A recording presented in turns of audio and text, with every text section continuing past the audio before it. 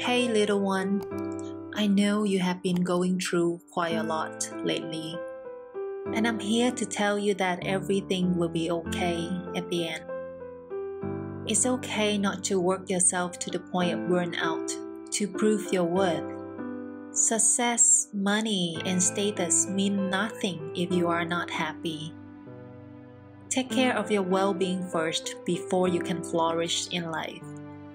You are always worthy, and you are always enough. It's okay to say no to others, even to your boss. A good boss will appreciate you and care for you instead of just chasing for results at the expense of your well-being.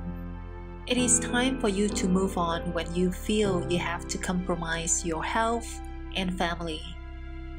It's okay to take things more slowly and enjoy life a little more. You will never get a second chance to create the same moment again. It's okay not to be liked by everyone. There will always be people who do not like you no matter what you do. Don't waste your energy and time to try pleasing everyone.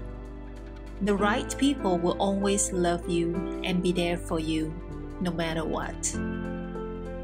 It's okay to not get married and have kids at a certain age.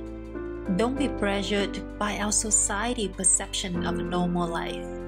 You only get married and have kids when you are ready, not when they think you are ready. It's okay to be single at any age as long as you are happy. There's no point to be in relationship, but you feel unhappy every day. You need to be complete on your own before someone who can compliment you comes along. It's okay to do things that no one understands, because being different makes you special.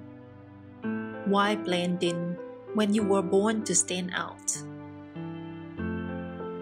It's okay not to own any expensive and branded things at all.